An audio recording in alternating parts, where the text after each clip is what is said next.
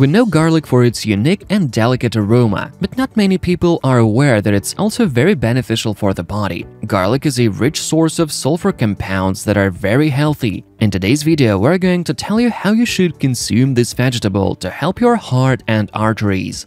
Research shows garlic is effective for the treatment of different heart diseases. It strengthens the cardiovascular system, improves blood circulation, reduces the risk of blood clots, and lowers blood pressure. It's also very useful for over 150 different health conditions. It has anti-inflammatory, antibacterial, antifungal, antiviral, and anti-parasitic properties.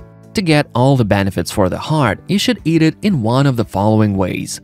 Raw. You can add it to different dishes like salads, eggs, or meat, or just eat whole garlic cloves. Roasted. This way will help you get rid of its pungent smell. Preheat your oven to 200 degrees Celsius. Remove the skin of the outer layers of the bulb. Cut around 7 mm from the top. Sprinkle your bulb with olive oil and cover with foil. Put it in an oven and bake for around 30 minutes until it gets soft. Let it cool and remove the skin from each clove.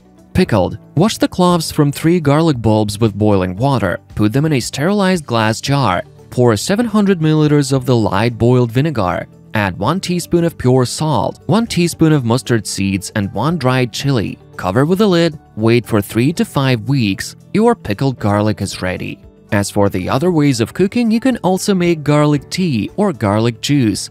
You should include garlic in your diet. It's just up to you which way of consuming it to choose.